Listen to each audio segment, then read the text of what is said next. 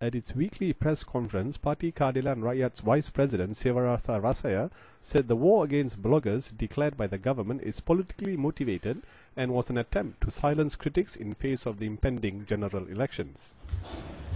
Kami menganggap ugutan ini dari Menteri Datuk Muhammad Nazri, juga Timbalan Perdana Menteri dan sebagainya untuk menggunakan ISA, Akta Hasutan dan juga Penal Code terhadap bloggers ini adalah berniat politik, that means politically motivated, berniat politik dengan tujuan untuk menghalang kritikan atau dissent, pendapat berlainan terhadap UMNO dan Barisan Nasional sebelum pilihan raya umum yang nampaknya terdekat. Referring to the recent police report against Raja Petra Kamarudin of online news site Malaysia Today by UMNO Information Chief Muhammad Taib, Sivarasa said the report failed to identify the offending article or comment. Kami perhatikan bahawa setakat sekarang dia gagal mengenal pasti manakah rencana atau artikel yang katakan ditulis oleh Raja Petra. Jadi kami melihat tuduhan ini dibuat dengan apa ni? Saya gunakan istilah the loud talk, ada cakap yang kuat, tapi bila kita tanya manakah rencana ini, kami masih belum perhatikan. He said that harassment such as this puts Malaysia in a bad light internationally, especially when the country has given a guarantee that the internet will not be censored. KeADILan menganggap ugutan macam ini tidak bertanggungjawab, it's irresponsible. Sebab ini telah dan akan terus mencemarkan imej negara kita di arena antarabangsa. Sebab ruang internet ini adalah satu ruang istimewa dan pemerintahan negara ini telah memberi macam jaminan dulu bahawa ruang ini tidak akan disekat. Freedom of the internet will not be compromised. Inilah jaminan yang dikatakan yang diberikan dulu. Tapi kami melihat sekarang ugutan ini akan mencemar imej negara kita. Having said that, Sivarasa went on to say that although there is no absolute freedom, certain guidelines can be observed. KeADILan is not saying that there must be absolute freedom of expression. Yeah, nobody can say there's absolute freedom. That we all accept. So we don't want people to misunderstand our position, whether in the internet or outside the internet. Absolute freedom does not exist. Yeah?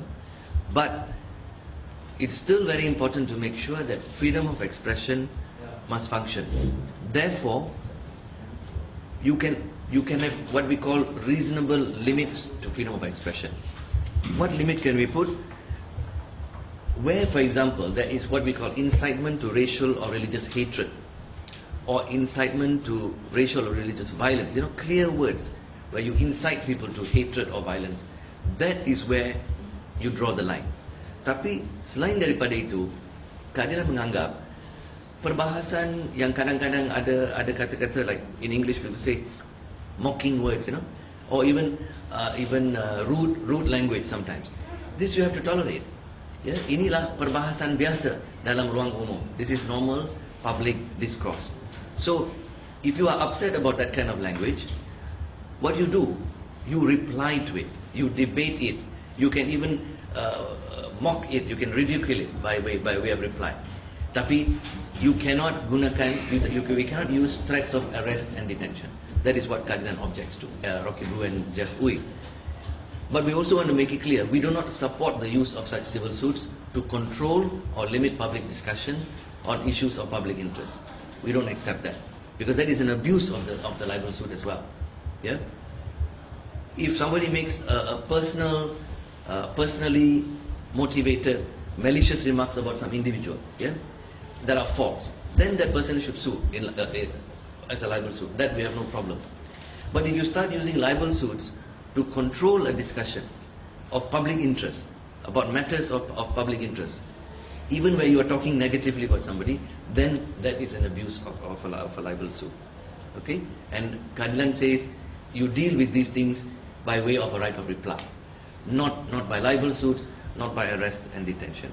Finally, KeADILan wants to say here that the laws that were brought up by Dato' Nazri, such as the Penal Code provisions, the Sedition Act, the Printing Presses and Publications Act, we consider these laws as violating freedom of expression.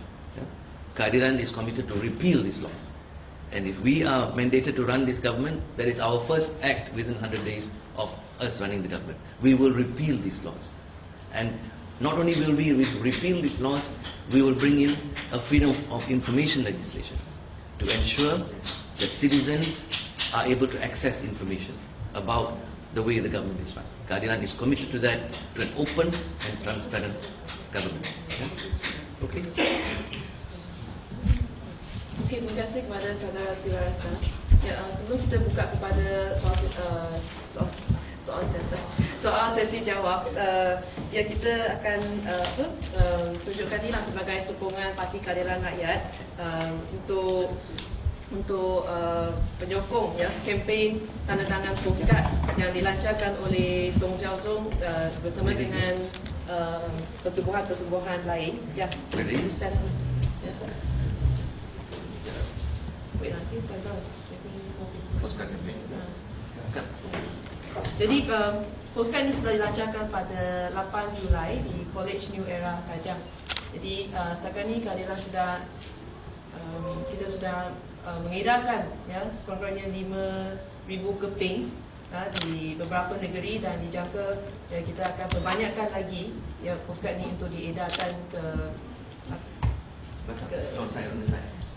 Boleh nampak? Okay. Fine, okay. Can see everybody.